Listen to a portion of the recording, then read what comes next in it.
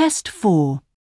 You will hear a number of different recordings and you will have to answer questions on what you hear. There will be time for you to read the instructions and questions, and you will have a chance to check your work. All the recordings will be played once only. The test is in 4 sections. At the end of the test, you will be given 10 minutes to transfer your answers to an answer sheet. Now turn to Section 1.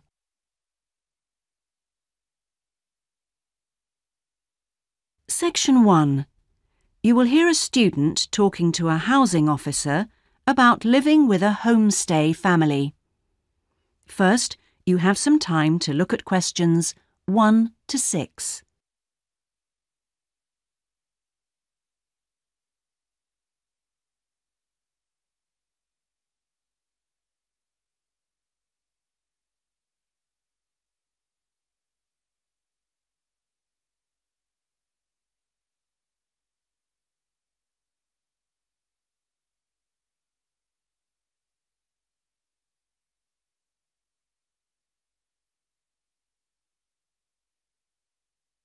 You will see that there is an example that has been done for you. On this occasion only, the conversation relating to this will be played first. Yes, what can I do for you? My friend is in Homestay, and she really enjoys it, so I'd like to join a family as well. Okay, so let me get some details. What's your name? My name is Yuichini.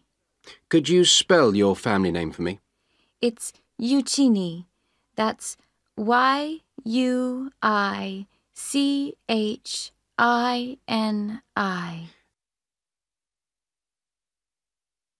The student's surname is Yuichini, so Yuichini has been written on the form. Now we shall begin. You should answer the questions as you listen because you will not hear the recording a second time. Listen carefully and answer questions 1 to 6. Yes, what can I do for you? My friend is in Homestay, and she really enjoys it, so I'd like to join a family as well. Okay, so let me get some details. What's your name? My name is Yuichini. Could you spell your family name for me? It's Yuichini. That's Yuichini.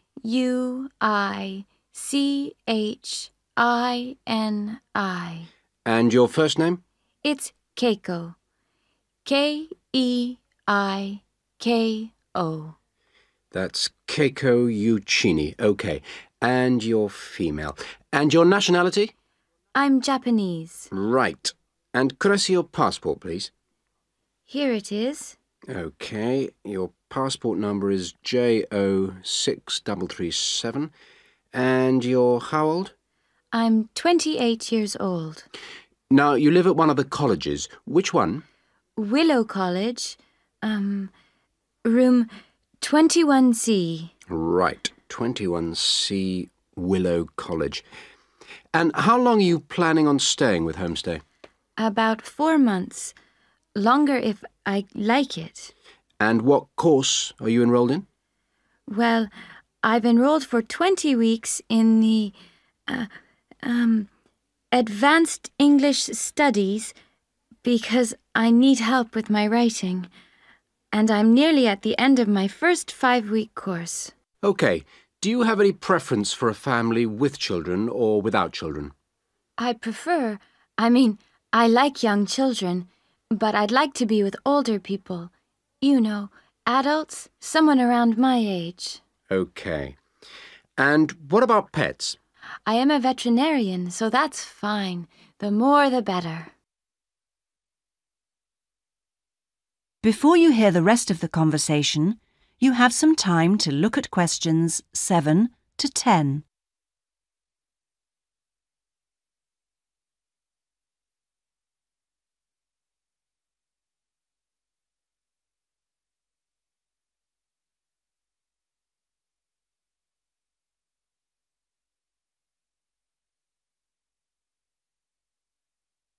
Now listen and answer questions 7 to 10. All right. Now, what about you? Are you a vegetarian or do you have any special food requirements? No, I am not a vegetarian, but I don't eat a lot of meat. I really like seafood. And what are your hobbies? I like reading and going to the movies. Do you play any sports? Yes, I joined the handball team, but I didn't like that, so I stopped playing. Now I play tennis on the weekend with my friends. All right. Let's see. Name, age, now the location. Are you familiar with the public transport system? No, I'm not really because I have been living on campus. I've been to the city a few times on the bus, but they are always late. What about the trains? I like catching the train. They are much faster. Now, let me go check on the computer and see who I've got. Listen, leave it with me. I'll check my records and I'll give you details this afternoon. Thank you for helping me. It's a pleasure. Bye. Bye. That is the end of section 1. You now have half a minute to check your answers.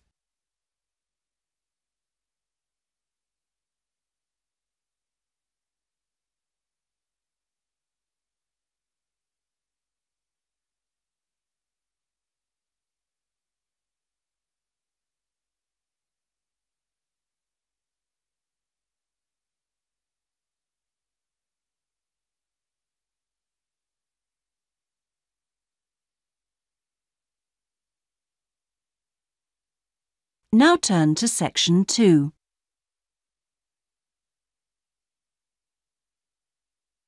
Section 2. You will hear a guide giving a tour of a park. First, you have some time to look at questions 11 to 14.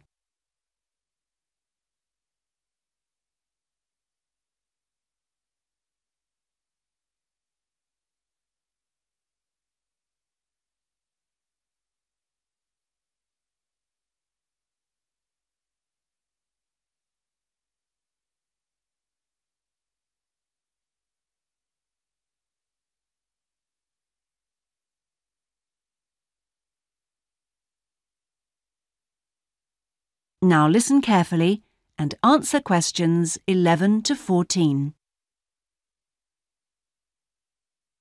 Welcome to all of you. Can everybody see and hear me? Good. I'm Sally, your guide for this tour of the Bicentennial Park.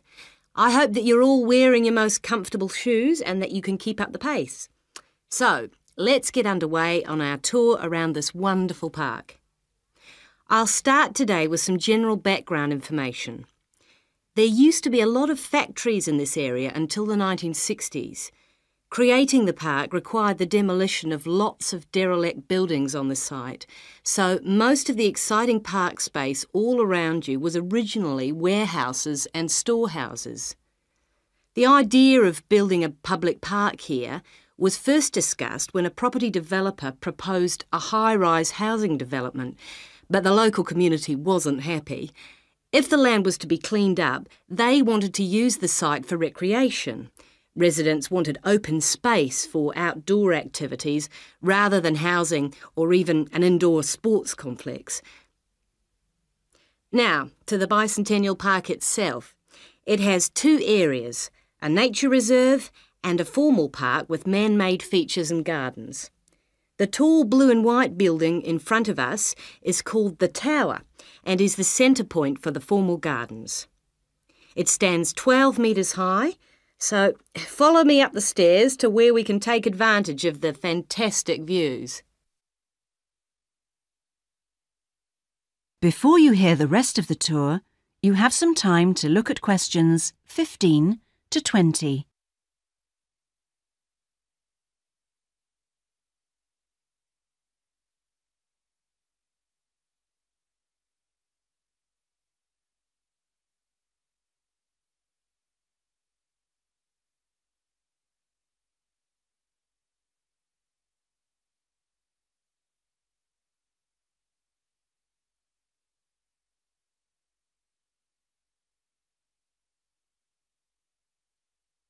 Now listen and answer questions 15 to 20. Well, here we are at the top of the tower, and we're going to look at the view from each direction. Out to the east, the large buildings about 1 kilometre away are on the Olympic site. There's an indoor arena for gymnastics, a stadium for track and field, and a swimming pool for races and synchronised swimming, and also diving. If you look carefully down there, you can see the train lines. The Olympic site has its own station to encourage the use of public transport. There is also a car park, but it only holds a limited number of cars. The formal park has some specially created water features. If you look out here to the south, you can see a circular ornamental pond. And around to the west, you can relax and sit on a bench to smell the flowers in the rose garden. And finally, up to the north, if you look in front of you now, there's a lake with a small island in the centre. You can hire rowing boats at the boat shed, which you can't see from here. But if you look through the trees, you can see the cafe, which has lovely views across the water. OK, let's climb down now. We will go now and have a look at the nature reserve section of the park, which has opened up natural wetland to the public. The mangroves have been made more accessible to visitors by the boardwalk built during the park's upgrade. You'd think that people would come here to look at the unusual plant life of the area, but in fact it's more often used for cycling and is very popular with the local clubs. This is the far end of the park, and over there you can see the frog pond, a natural feature here long before the park was designed. Just next to it we have our outdoor classroom, a favourite spot for school parties. The area is now most often used by primary schools for biology lessons. And finally, let's pass by the Waterbird Refuge. This area is in a sheltered part of the estuary. That's why the park's viewing shelter is a favourite spot for bird watchers who can use it to spy through binoculars. You can watch a variety of waterbirds, but most visitors expect to see black swans when they come to the shelter. You might spot one yourself right now. Well, here we are back at our starting point, the Visitors Centre. That is the end of section 2. You now have half a minute to check your answers.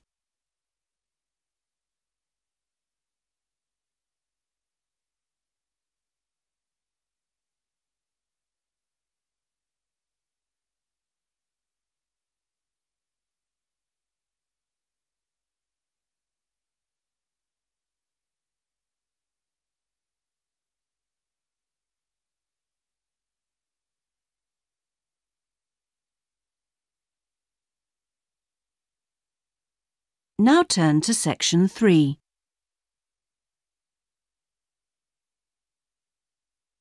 Section 3. You will hear 2 students discussing a geography presentation they're going to give. First, you have some time to look at questions 21 to 26.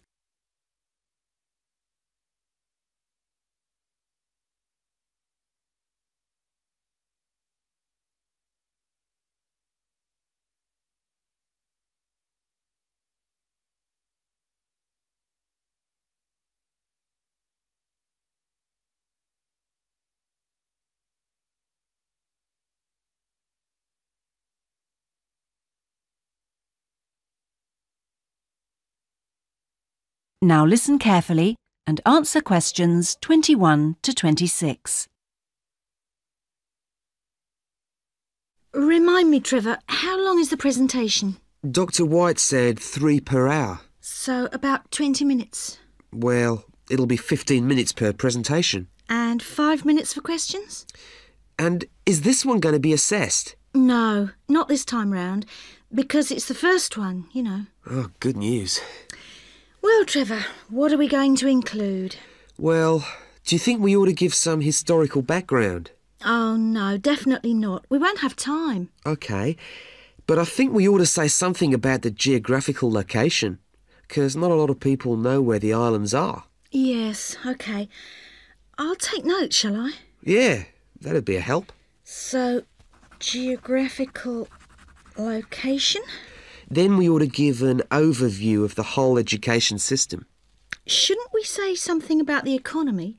You know, agricultural produce, minerals and so forth? Well, Dr. White said we shouldn't go into that sort of detail. But it's pretty important when you think about it, you know, because it does influence the education system. Look, let's think about that one later, shall we? Let's see how we're doing for time. OK, so general overview of education? Of course. And then the role of English language. No, that goes in the language policy seminar, don't you remember? Are you sure? Positive. All right. So those are the topics we're going to be covering.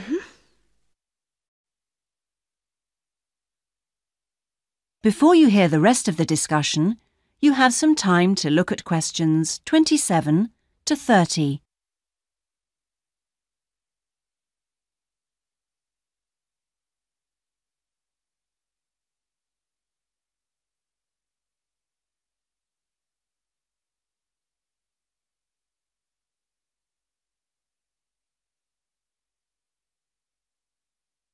Now listen and answer questions 27 to 30. We need to think about what to prepare.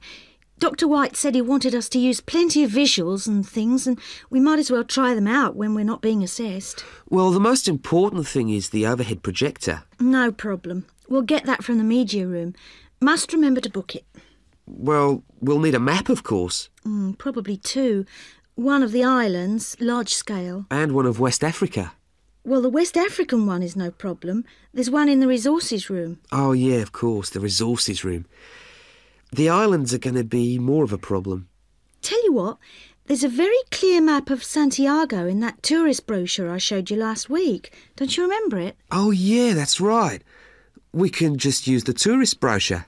We also need statistics on several different things. Literacy rates. Yes, and school places. How about the encyclopedia? Nah, not up to date enough. Why don't we call the embassy? Oh, someone's enthusiastic. Well, if something's worth doing. I know, it's worth doing well. OK. We can find out statistics on school places from them as well. Might as well. Look, Julie, it's almost time for our tutorials. We can meet again on Monday, but we need to prepare some stuff before then. That is the end of section 3. You now have half a minute to check your answers.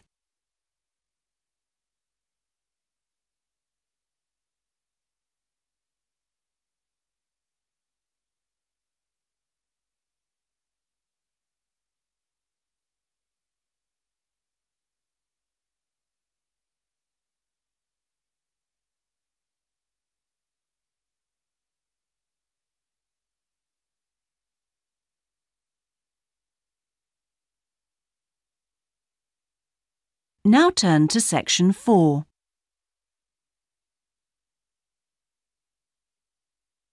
Section 4. You will hear part of a lecture about a chemical substance called monosodium glutamate. First, you have some time to look at questions 31 to 40.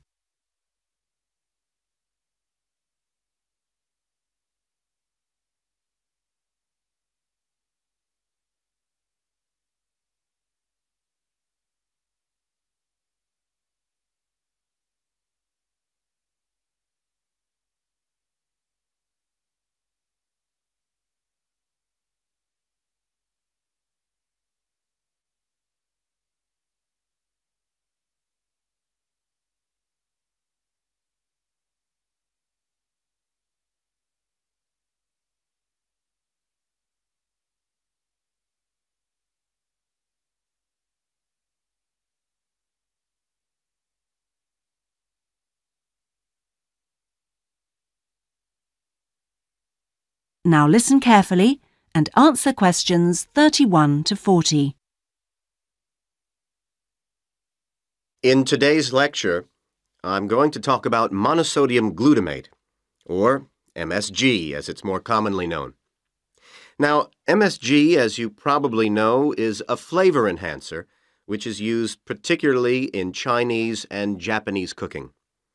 Today, I am going to explore why it is so popular in these cuisines, and more importantly, how does it enhance the flavor of food? The main reason why MSG is more commonly used in Japanese meals is tradition. For many thousands of years, the Japanese have incorporated a type of seaweed known as kombu in their cooking, as they discovered it had the ability to make food taste better. But it wasn't until 1908 that the ingredient in kombu, which was responsible for the improvement in flavor, was actually discovered to be glutamate by scientists working there. From 1908 until 1956, glutamate was produced commercially in Japan by a very slow and expensive means of extraction. It was in 1956 that the speed of the process was improved and industrial production increased dramatically and still continues to increase to this day. In fact, hundreds of thousands of tons of MSG are produced all over the world today.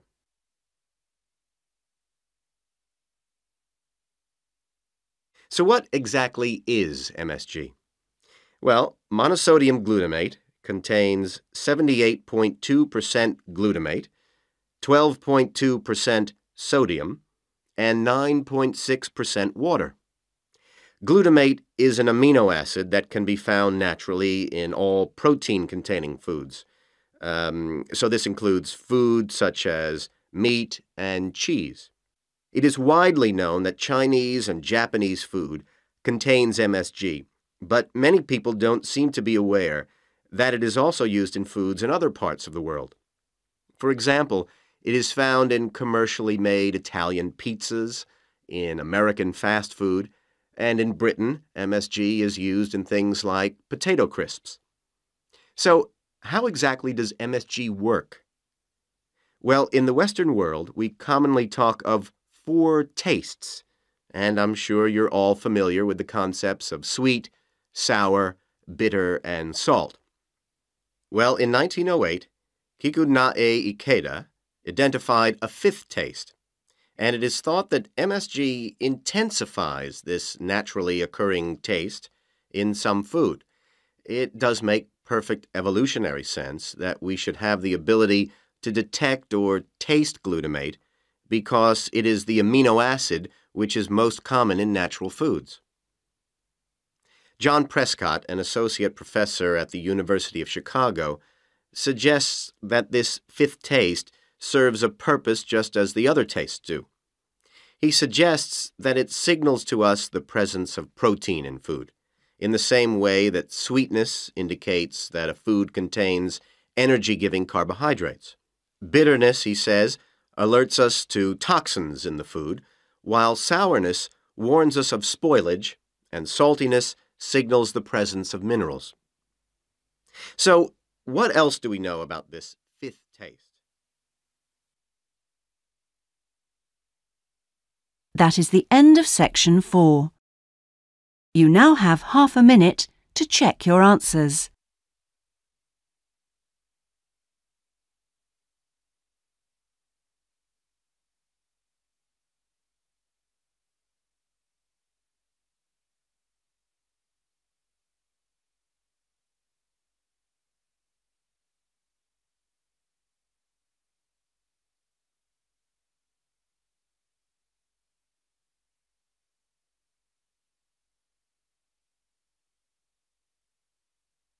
That is the end of the listening test.